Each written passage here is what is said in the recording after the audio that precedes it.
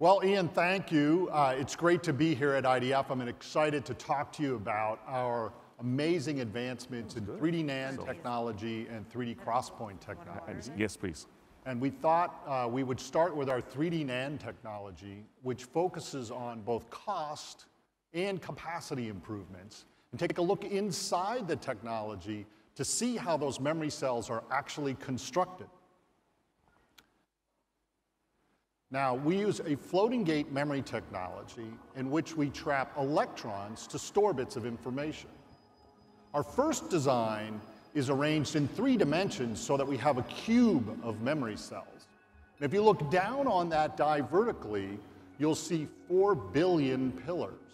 And each pillar consists of 32 layers. And at each intersection, there is a memory cell that stores 3 bits of information.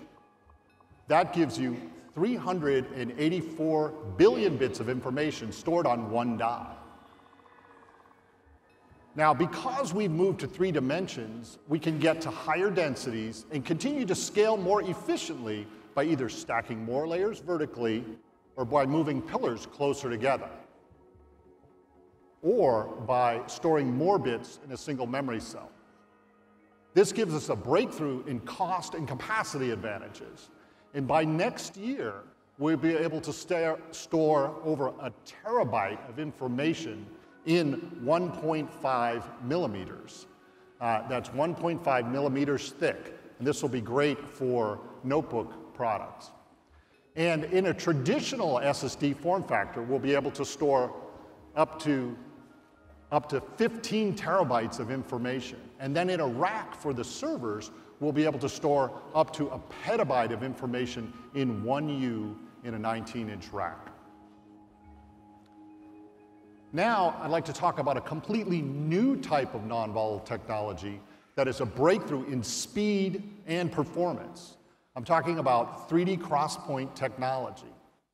3D XPoint technology is up to 1,000 times faster and 1,000 times more durable than NAND, while delivering up to 10 times higher density than DRAM. But unlike DRAM, 3D XPoint is non-volatile, so the data remains intact even when the device loses power. Now let's take a closer look inside 3D XPoint. Now, although 3D XPoint sounds similar to 3D NAND, they both start with 3D, it's fundamentally different in the physics of how it operates.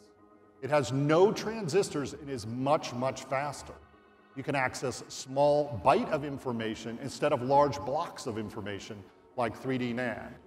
And to achieve this high performance and high density, we start by slicing layers of materials into columns. And each column contains a memory cell and a selector. Then we connect these columns using an innovative cross-point structure of perpendicular wires. This enables us to address individual memory cells by selecting one wire on top and one wire on bottom. Each cell can store a bit of data. Now we could stack these grids on top of one another 3-dimensionally to increase density for larger memory capacity. Now, these memory cells can be written to or read from by varying the amount of voltage sent to each selector. This enables us to eliminate the need for transistors, which increases our capacity and reduces cost.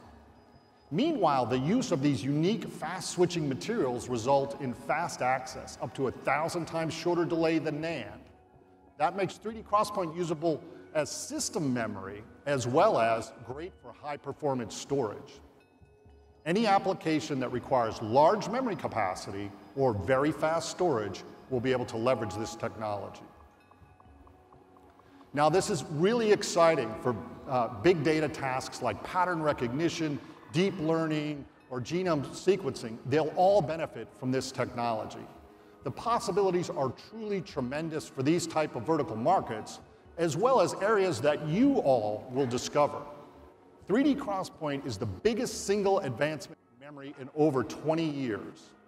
And it will be exciting to see what you, as the developers, can do with this amazing technology. Now I'd like to welcome Ian back out, and maybe we could show you a little bit about the technology. Rob, that was really impressive. But do you. you have something like in action you can actually show to our audience? Yes, Ian, actually I happen to have a demo over here. Perfect. That showcases 3D XPoint technology, and we offer this under the Optane SSD brand. So what we have over here is two identical PCs. One has NAND-based solid-state drive on it on the left, both inside the PC as well as connected through a high-performance Thunderbolt 3 connection to an external drive. And then on the right, we have a 3D XPoint SSD, Optane SSD inside the PC, but then another one outside the SSD connected via Thunderbolt technology. Now, what we're going to do here is the only difference in those systems is NAND on one side and 3D XPoint on the other. Now, David here is an aspiring home video editor, and he's just finished a masterpiece that he'd like to make sure he gets backed up so that he doesn't lose this information. Now, normally, this is a large file, so about 25 gigabytes of data, and it would take a long time, about a minute to copy that. With Optane, it will take just about 15 seconds. And you can see the speed here is much, much faster. You can see the speed's about 2 gigabytes per second on this early sample of an Optane prototype SSD. Now, with the growing size of data today, we can see dramatic reductions in file transfer times, loading times. This technology will be essential for any time-critical application. That is really fantastic. And this is really going to revolutionize the whole memory industry. So thank you, Rob. Thank you, Appreciate Ian. it. Thank you. Have a great day. Yep. Thank you, Dave. Thank you.